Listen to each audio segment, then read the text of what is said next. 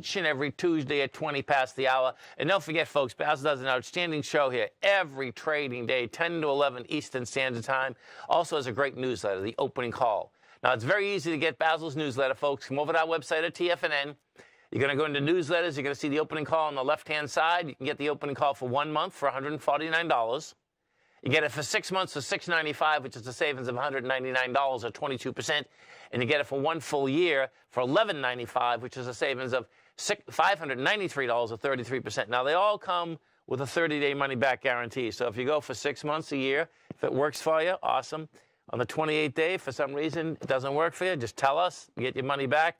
And you're also going to get a great education because Basil has not only a great newsletter, but on his website, on the webpage, when you get it, okay, there's approximately 12 different archives that you can go through to understand how Basil looks at the markets each and every day. Basil Chapman, what's going on? Hi, Tom. How are you? I'm doing great, man. Yourself? Very good. Thank you. I'll tell you, we get a cold spell here, Basil, and I know this is not cold for you, but it's like 45 here. And it's terrible. Thank God it's going back to 65 tomorrow, but it's cold. Well, it's interesting because over the weekend I had son and daughter and grandkids here, and we went outside. My grandson had to play soccer outside, and it wasn't cold enough. I managed to get out there and play. I love it. Yeah, what can I say? I prefer the warm weather. I know. Yeah. You got to do it. Okay, so what are we going to look at today, Basil? So I did this with you last week, but I'm going to do it again just to show, for those of you who don't see my show, the Target Technicians Hour at 10 o'clock Eastern Time every market day. I try to identify the lowest low bar and then merely count each successively peak and alphabetize them sequentially, uppercase on the way up, lowercase on the way down. Peak A, the high peak is B, the next peak C, D, E, F, and G. But it's the upgrade of a buy signal to a buy mode that says you should go to at least a D.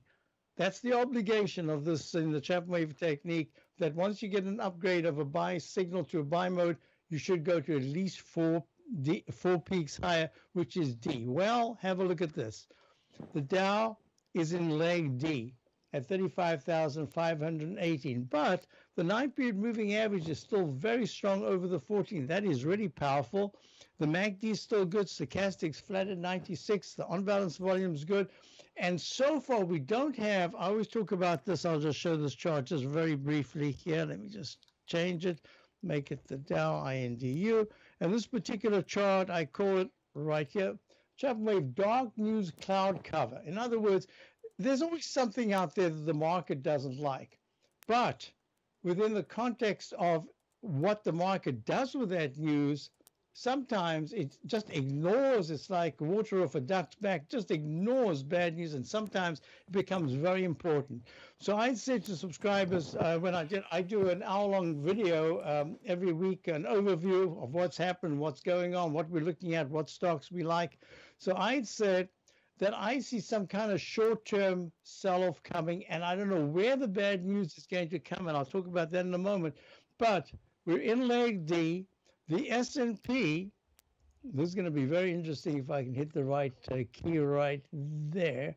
The S&P, and one of the reasons why we went long right at the bottom, we went long Microsoft, is because I considered it was the best stock in the Dow. It was the best. It was really the best stock in the Nasdaq. It was the best stock in the S&P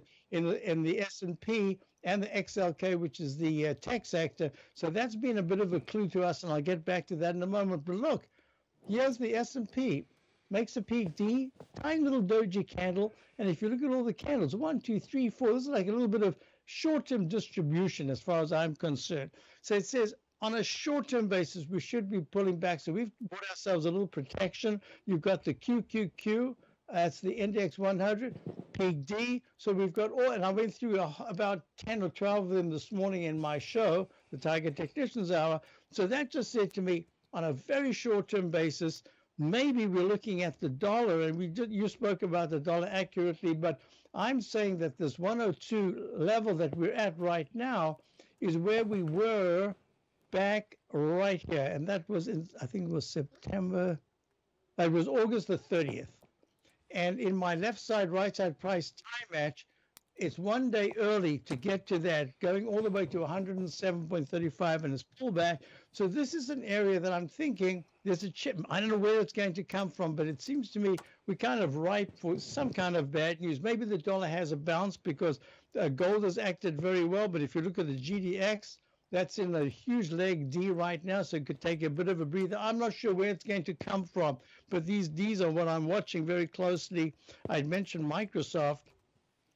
And that's had we're fortunately for the subscribers, we're long at 338. Here is a 380.64. No, it's a 383 round number high today. Going to be watching that closely.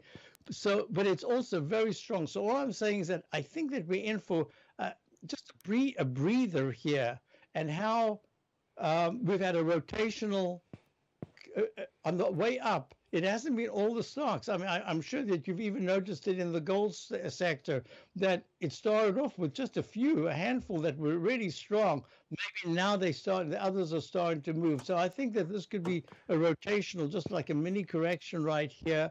We'll watch Microsoft because it's done so well. It'll be giving us clues. But I also wanted to mention that for subscribers, we long a particular stock called Symbotic, and I've spoken about this on the show here. I think for many months. We've been long since 21. It hit 64.14 on the way up. We took profits. We still hold a core position. Sweet. And look at this. It bounced. Even today, it was just 5-6 sessions ago, it was trading in the 36, 37, 38 area. Boom. Today it hit 59.82. I think it's also a little bit overbought. There's a leg E. So I wouldn't be surprised if we have a little bit of a pullback, but my weekly charts are still very strong, and even the technicals on the daily. So I'm just expecting there'll be a little bit of a breather, give an opportunity to maybe enter some stocks that one was looking at and got away, and maybe that'll be an opportunity. So, we're talking about peak Ds here. Look at this. The ultra short Lehman 20-year Treasury bond ETF, the TBT, went to a peak F at 44.96, but the weekly chart made a peak D, and we've pulled back sharply. So here again, I think this area in the TBT at about 36 to 35 could see some support. So I'm just thinking that maybe that's on a short-term basis. Something happens, we get a little bit of bad news, gives the market a bit of a breather, and we're going to be watching the different. But on a weekly basis, if you look at the TBT, I have to wait for Friday because it's a weekly chart, but it looks very close to a sell signal, maybe even a sell mode. I don't want to go that far, but basically it's saying that, I'll go to the TLT for the moment, it's saying, this is what I want you to show you. This is the resistance level right here that I've drawn in for the TLT.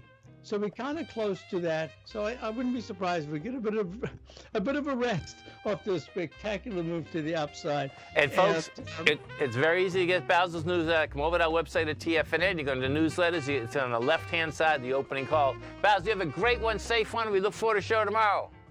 Warm, Tom. Yeah, I know. Stay right there, folks. Come right back.